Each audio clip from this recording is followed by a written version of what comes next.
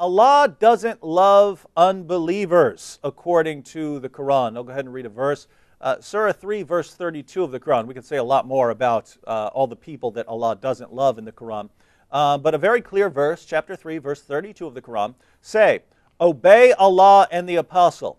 But if they turn back, then surely Allah does not love the unbelievers. Allah does not love unbelievers. Now, why is this important? Well, when you start telling me about God, if you start telling me very weird things about God that make God look imperfect or flawed in some way, as when we saw in a previous episode that Islam believes that God is the greatest of deceivers. Well, now you have a God that's not only the greatest of deceivers, he's a God who only loves certain people. And according to this, he only loves believers. If you keep reading other passages of the Quran, you find out he doesn't, you have to be a very, very good believer.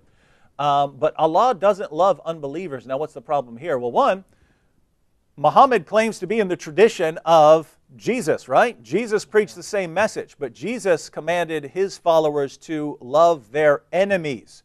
To love their enemies, and why? He says, because that's how you can be more like God. God loves even our enemies. But according to Islam, Allah doesn't love unbelievers. So one, Muhammad is preaching a very different God from the one that Jesus presents, when that would be odd because Muhammad claims to be presenting the same God. But number two, he's presenting a flawed God. God is perfect in every way. And if you believe in a God who only loves certain people, then Allah's love is severely imperfect. In fact, we can say that our love, because we love even those who hate us, that our love is greater than Allah's love. So we are greater than Allah in love? It's absurd to say that human beings are greater than God in any way, but that's what we have to say given what Muhammad says about Allah.